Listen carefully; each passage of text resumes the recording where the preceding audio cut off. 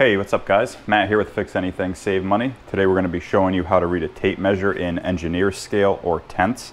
This differs from inches in that it takes a foot and it breaks it up into 10 pieces, where with inches it takes a foot and it breaks it up into 12 pieces. So that's the simplest, easiest way I can kind of explain the difference between the two. A tenth is larger than an inch. So for the purposes of this video, we're just going to be focusing on tenths, and they call it engineer's scale. So where a lot of the disciplines use inches, when it comes to this tape measure, the only people that I really know that use this are engineers and surveyors. But let me know in the comments if there's another discipline, or if you use this tape measure personally and what you do for a living. So yeah, that being said, we'll get right into it. So like I said, it takes a foot and it breaks it up into 10 pieces. Those 10 pieces are called tenths. So this would be a tenth. And then each individual tick mark, there's 10 of them in a tenth, and each individual tick mark is called a hundredth.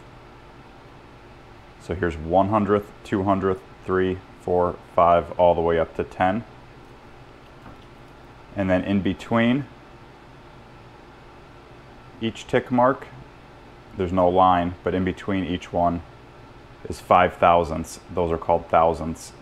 So in between a tenth, there's 10 hundredths, and then in between the hundredth tick marks, we call them thousandths. We call them 5 thousandths. So half of that would be 5 thousandths. So we'll just give you an example of this real quick. Let's say our measurement is 1.245. So to read that,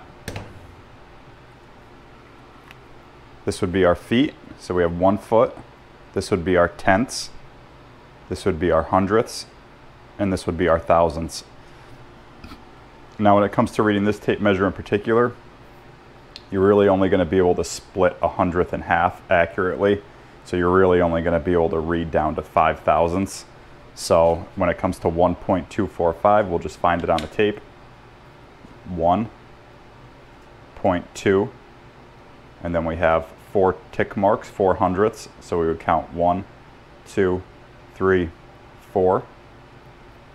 And then we have our 5 thousandths. So that would be right here. That would be 1.245. So a lot of guys actually, once they learn how to read a tape measure in tenths, they actually think it's much easier because there's no fractions involved in this. But yeah, it's just another way to measure things. Unfortunately, not a lot of disciplines use this. I kind of like this way. But if you have any questions, be sure to reach out in the comments and I'll get back to you as soon as possible.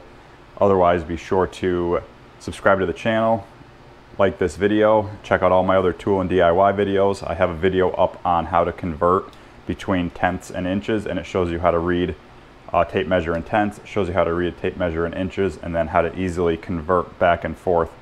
So be sure to check that out if you're interested. But yeah guys, that pretty much does it for this video. Like I said, if you have any questions, reach out in the comments. Thanks for watching. See you next time.